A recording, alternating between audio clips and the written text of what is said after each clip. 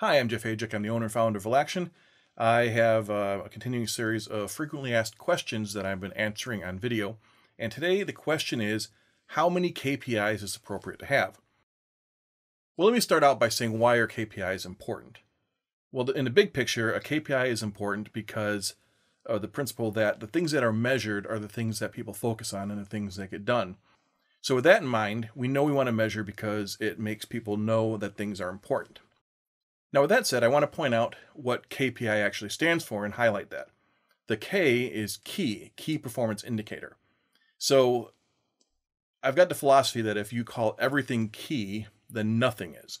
So you want to make sure that you isolate anything that's really important by calling it a KPI. So that's what people are going to focus on. They're going to be aware that leadership says that these are the key things we want to measure, so they know that those are the important things.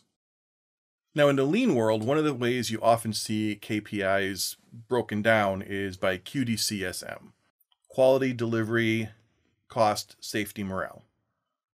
Now, the morale one, a lot of people kind of look at it as it's a nice to have thing, but morale does have a big impact on productivity and has an impact on turnover, and it has an impact on job satisfaction. So you got to make sure you address morale, even if you don't have it listed specifically as a KPI. Safety, I'm reluctant to put on KPIs, if only because you should always be focused on safety. So it shouldn't really count in terms of your KPI. You want to look at that as a have to do thing. It's not something that you add on as it's not like you get to opt out of safety if it's not one of your KPIs. So safety is a little different. So basically you want to have them focusing on Q, D, and C, quality, delivery, and cost, with the safety and morale kind of handled a little bit separately. Now, within the categories, I would say try not to have more than 2 or 3 KPIs within each category, with a maximum of 8 to 9 total. And that's at the higher levels. As you get down to the lower levels, where you get towards frontline managers, frontline leaders, you probably only want to have a couple of KPIs, because it's a little bit easy to get diluted in what you do when you have 10 different, or 8 or 9 different KPIs for a team of 6 or 7 people. So you want to make sure that they know exactly what their most important function is, and that's indicated by the KPIs. And the final thing I'll say is that just because you're not measuring something as a KPI doesn't mean it's not important, and it doesn't mean that it's not something that you can measure. You still may measure things like on-time delivery, even if you don't list it as a KPI, if only because you want to track if there's a problem with it.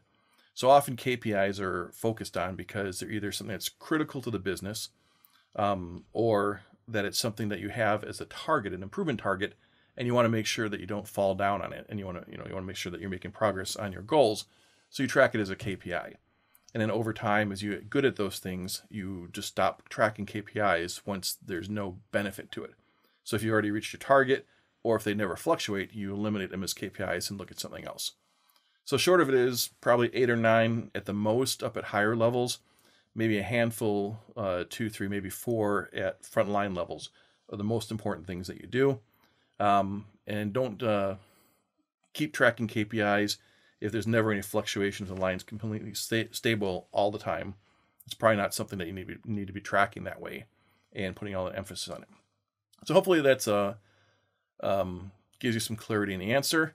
If you have any questions, you can contact me at info@valaction.com or post a question down below. I try to be pretty good about answering those questions. So that's all I have for today. Go out and have fun with your lean journey. Thanks.